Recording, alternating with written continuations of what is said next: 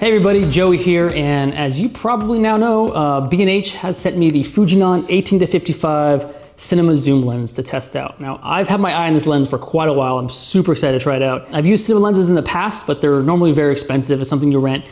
This lens came out as kind of an affordable option for people if they want to invest in some glass, and specifically a cinema zoom lens like this. Before we break it in, let's just quickly go over what this lens is, what kind of body it is here. It is very typical of cinema zooms. You have your three-ring system. You get your iris up front, your zoom right in the middle, and your focus here at the very end. This lens in particular opens up at T2.9, and then it'll actually stay that range for the entire zoom. Right now, Fujinon is only offering this lens in like a Sony E-mount, which is fine because we use the Sony FS5. And normally we use all Canon glass for those cameras, and we just adapt those over with like a Metabones adapter, which allows us to use our Canon glass on our Sony FS5. This lens will fit here natively. If you have an FS7, this lens will fit there as well. It's actually kind of a lens perfectly made for the FS7 or the FS5 in my opinion. But we haven't tested it out yet. It came at just the perfect time because today is Saturday, and I'm about to drive down to Pasadena to meet Norman Frank to cover Monsterpalooza. So we'll really break this lens in there. It's just gonna dive right into it, shoot a bunch of interviews, shoot coverage, and then we'll come back and talk more about what a cinema lens is compared to like a still lens, and like why I'm excited about this, and why this lens might be good for you if you are trying to do certain things.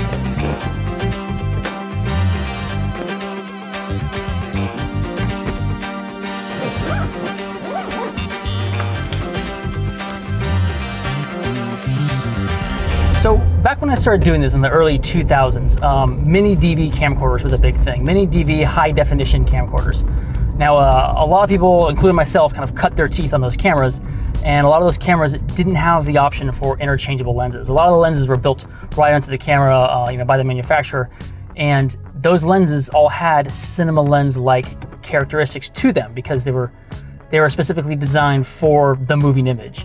And that's where the big difference between still lenses and cinema lenses kind of come in. Now, as we get to like the mid 2000s and DSLR started becoming a big power hitter in the video world, people started using those cameras a lot and then just utilizing their still lenses for those jobs, for those video jobs. Now, those lenses are designed for one image, the still image, and because of that, they're constructed slightly differently, and they just operate a little differently.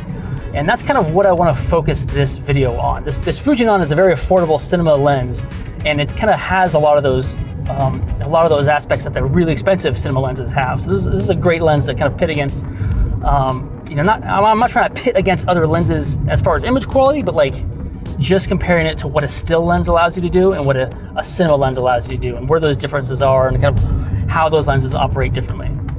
So we'll get much more into detail on that when we get back from Monsterpalooza with all the test footage.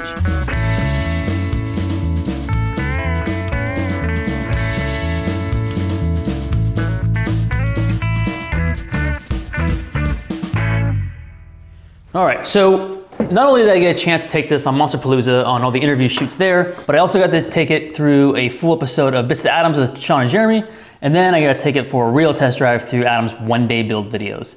So before we get into the image and functionality of this lens, I'm going to need to go over a few terms that I'm going to throw out. The first is focus breathing. If you look at this frame here, as I rack the focus back and forth, you can see that there's some distortion in the images in the frame. That's focus breathing. Now most still lenses will have that. That's because it doesn't really matter for still cameras. You're focusing on an image, you're snapping a shot, you're focusing on something else, you're snapping another shot. Cinema lenses tend to not have that. There's actually a lot of cinema lenses that do have this feature, but there are a lot that don't. And that's because it's a matter of taste. Some people do not want their image distorting when they do rack focusing. This Fujinon does not have any focus breathing whatsoever. So as I rack this camera back and forth and focus, the entire image kind of stays the same. There's no distortion there. And it's actually a very clean effect that I like, I prefer. Now the next is parafocal versus varifocal lenses. Now most still cameras are varifocal. Now varifocal is a change in your focus as you zoom in and out of an image. So when you zoom in on something, you focus on it, and you zoom out, the focus will be completely different. That focal point will not be that same point anymore. It'll be different. And again, when you think about still lenses, it's not that big of a deal because you're zooming in, you're focusing on something, taking a picture, zooming out, focusing on something, taking a picture. And most of the time in still photography, that's assisted by autofocus. Now, when shooting video, that can be a little trickier with a varifocal lens, because oftentimes you'll want to punch in on your subject, change shots, punch out, and you're always kind of chasing your focus. And there's a lot of times where you actually see this in video. You'll see, a zoom in and then like a kind of focus change. And if you're anything like me, you're always going to crank the focus ring in the wrong direction, making everything worse, and then chasing back the other way to grab focus. That's where parfocal lenses come in. Now, a lot of cinema lenses, a lot of cinema zoom lenses have this built in, and parfocal is actually just maintaining the focal point no matter what your zoom is, no matter what the lens distance is at. So oftentimes when I was like shooting ENG style stuff, you'll punch in all the way, focus, grab focus right in the eyeball, zoom out, and you'll still have that same focus point.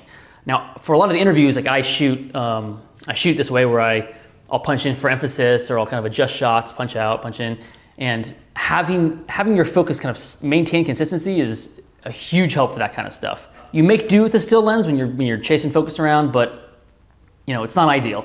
I love parfocal lenses, but it comes at a price from varifocal still lenses. So then there's focus throw. Now, focus throw is how much you have to turn the focus ring in relation to how far the focal distance is traveling, if that makes sense. So on cinema lenses, you have a very long focus throw. So I can kind of turn the ring like 4 or 5, 6 inches, and my focal distance will change from here to like 6 feet ahead of me. With the still lenses, most still lenses have a very small focus throw. So a ½ inch turn of this thing, and my focal point can shoot 12 feet away. Now, if you think about why that is, why there's a difference there, you kind of have to think about films, and the cameras and films are often always moving. They're on dolly tracks, jibs, whatever. And oftentimes they'll have a focus puller alongside the camera operator who's kind of cranking something that'll turn the focus ring to keep everything in focus. Now, if you think about like a dolly track, if this camera is running on a dolly track and the focus puller has a lot of leeway because it's such a big focus throw, he can kind of ride the focus and keep everything in focus as that camera's moving. If this was all done on like a still lens, the focus puller, he has to be very careful because he can only move the focus very tiny bit to keep everything in focus. One half centimeter, ½ inch turn the wrong direction, and that focus can just shoot out of the way, and that would be the end of the take. So before we wrap this up, I do want to just go over real quickly a few more minor differences between the constructions of these two lenses, the still lenses and the cinema lenses, because as you notice, the bodies are quite different, and I think that is worth noting. So here's the Fujinon 18-55 cinema lens, and here's a Canon 17-40 still lens. Now, most cinema lenses are built a little more ruggedly. They can handle the natural elements a little bit better than the still lenses can. They're not going to warp as much with like heat, and they're typically a little more like moisture resistant. Cinema lenses are often a little easier to get professional maintenance on, repairs on. Most rental houses that house real expensive lenses kind of take care of their own. As time goes on and the elements start altering inside of the lens, they can be repaired kind of back to new. Most still lenses are not quite built with the intention of being repaired. They're often kind of considered replaceable. Like the cost of the repair will sometimes be more than the cost of the lens. And then there's also T-stops and f-stops. So I'll do my best to explain this. You've probably heard f-stops before. That's the number that corresponds with like the aperture pupil that lets light into the sensor. So an f-stop is essentially like a measurement, and it's calculated based on the construction of the specific lens, with the iris opening to measure light throughput.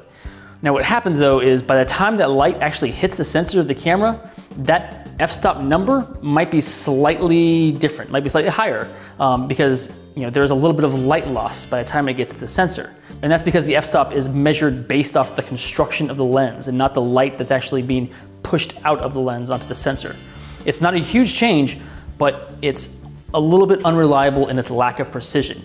A T-stop accounts for this.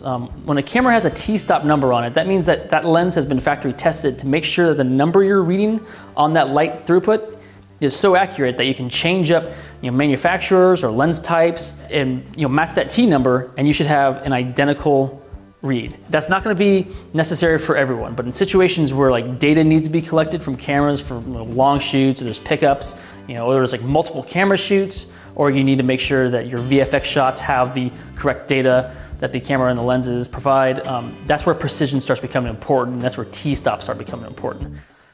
So now you'll also notice that this lens has a little like macro tab here. Now that's to actually change your minimum focal point. So this camera has like a 0.85 minimum focal distance.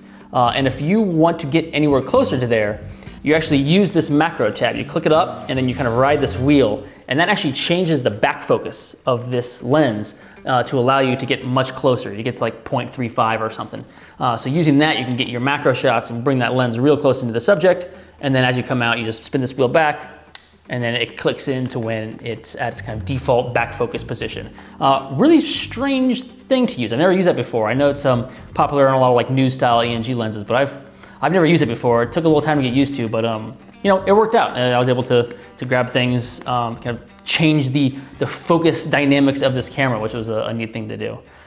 So the next shoot, I took this up to San Francisco on the Bits to Atoms shoot. Now that's a show that we do with Sean and Jeremy. We had like indoor shoots, we had outdoor shoots, and we had studio shoots. This is where this thing really just, it looked rock solid, crystal clear throughout all this stuff. I mean, this is where I really fell in love with the image. Now I'm not gonna do huge like image comparisons with this lens. There are plenty of resources out there, people who are just taking these lenses and kind of just tons of lenses, all cinema lenses, all still lenses, and just doing rigorous tests, shooting charts, you know, shooting light tests, seeing how they flare up. It requires a lot of precision. I'm not going to do that. I'm going to just, you know, say firsthand, I think it looks great. Compared to our other lenses, I think this thing looks real sharp, and just the color renditions just look fantastic, and you know, it's just got a very nice look to it. So lastly, there was the Adam Savage one-day build shoot that I brought this lens along to, and that was the one I was probably the most nervous about. Typically with that shoot, I like to use the 24-105 lens for a few reasons. One being that Adam works very fast in his shop, and he'll typically spend like 10 seconds at a machine, and in that 10 seconds, I can grab 3 different focal lengths and then cut those together as if they're like 3 different cameras, you know, kind of upping the production value of that shoot by imitating a multi-camera shoot. The second is I like to maintain a good amount of distance away from Adam. We're in a working shop, and there's power tools and machines, and to kind of keep him with enough freedom to be in his most natural environment, and also to just kind of be safe for both of us, I like to stay, you know, a good bit away from him. And using those longer lenses, I can kind of push in real tight on stuff while being like 6 to 8 feet away, and you know, everyone's safe, everyone's happy. With this lens, that's you know, 55 is the furthest I can go, and that's a little short, but I may do. I used the 18. I basically just went through 18 to 55. I didn't really hang around the mid of that range too much. I got to zoom in a little bit here and there, but it was mostly extremes. I go 18 to 55. So my shooting style changed a little bit. I would do, you know, do 2 angles instead of 3, and I did have to get a little bit closer to him, which was, you know, a little nerve-wracking when you got, you know, band saws and table saws. You know, it wasn't a huge problem. And this lens is massive. The 24-105 is about this big, and I mean, these lenses look much different. But this lens is actually pretty light for what it is. And it was like a 7-hour day shoot, and I was able to hold this thing on the FS5 pretty much all day without any problem. I was able to just, you know, I was fine by the end of that shoot. I thought my wrist was gonna break off because of the weight of this thing, but no, it's not bad. You know, very, very easy to do handheld all day long with the right rig. So for the one-day builds, I'll probably continue to use that 24-105 lens. There is a versatility to that lens that I think outweighs the shortcomings of not having those cinema lens features. And that's fine. This is totally a kind of a right gear for the right job situation. But this lens, if I was to be gearing up like a whole new team for production, for like event shooting and interviews and stuff, I would, you know, pair this lens up with an FS5, you know, with like a shape handle, and there you got like a nice ENG rig that's perfect, I think, for those kind of shoots. You know, you're spending under, you know, 10,000 for that entire package. The Fujinon, you know, is close to 4,000, you know, 5,000 with another camera, and that's, you know, I think you got yourself a nice workhorse there. So that is a lot of information. Hopefully it cleared up some stuff on the still versus cinema lens territory. Thank you to B&H for sending this guy. I'm really bummed I gotta send it back. I've had a lot of fun playing with it. Hopefully I'll play with some more, you know, higher end cinema lenses in the future on some of these tested shoots. Shoot me any questions if you got them in the comments below. I'll do my best to answer. Thank you guys for watching, and we'll see you next time. Bye.